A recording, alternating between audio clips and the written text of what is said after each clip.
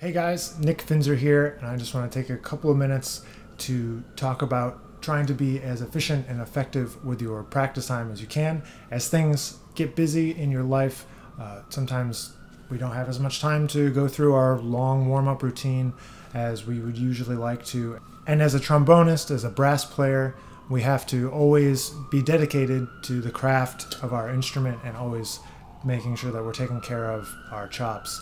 So for me, what I like to do is try to kind of combine together a couple of elements of warming up and kind of the basics. So for me, always thinking about sound and long tones, thinking about flexibility and getting around the instrument, combining those two things together into an exercise that I like to borrow from one of my teachers, Steve Teray, and it's in two parts. So the first part sounds like this.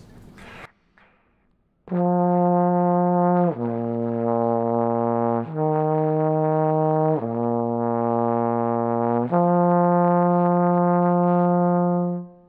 so if you can get a partner and they can play the second part, which would go like this.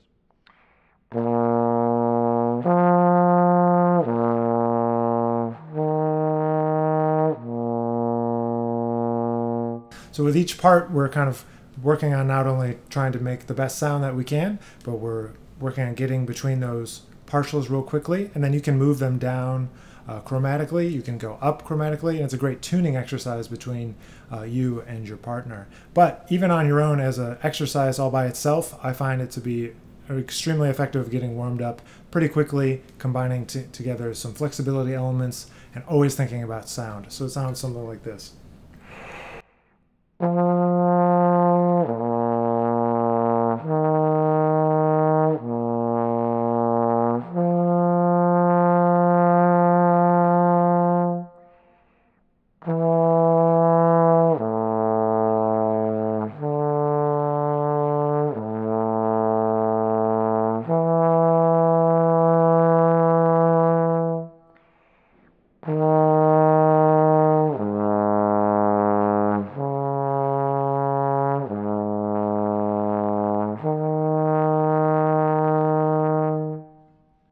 I think you get the idea.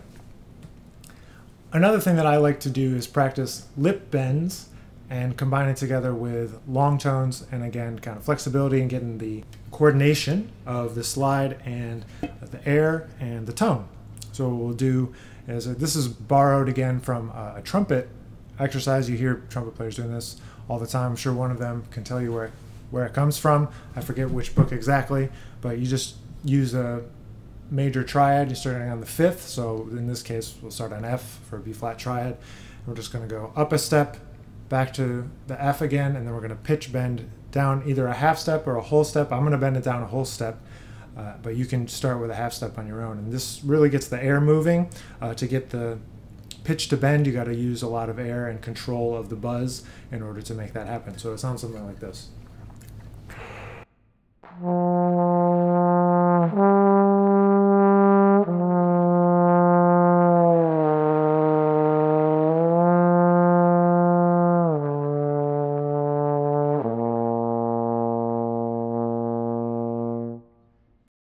And if you noticed, I didn't use any tongue at all. I was just trying to move this slide as quick as I could out from first to fourth to get that D. There's a little bit of a gliss in there, and obviously we want to try to eliminate it as much as we can.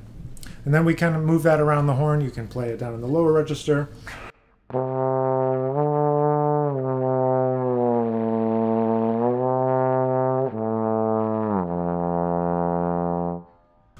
you can take it into the upper register where the individual partials are going to be closer together and makes that bend even a little bit more difficult. So as I go up, I might only do a half step bend rather than a whole step bend.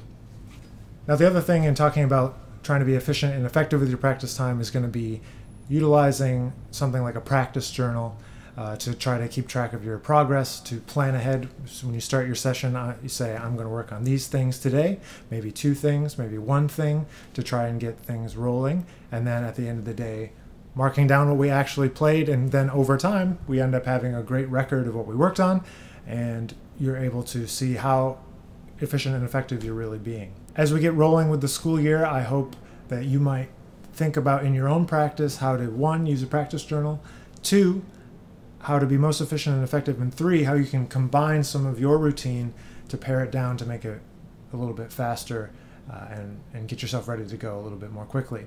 If you want to see more about some of these exercises, get them written down, you can check out my book. It's called Get Ahead, a practical guide for the developing jazz trombonist, but it's really for anyone that's interested in just getting a little better, taking their trombone playing to the next level, particularly if you're looking to go into school for music and you're in high school or middle school right now, and you're just looking for a few little pointers that are going to help you get over the next hurdle.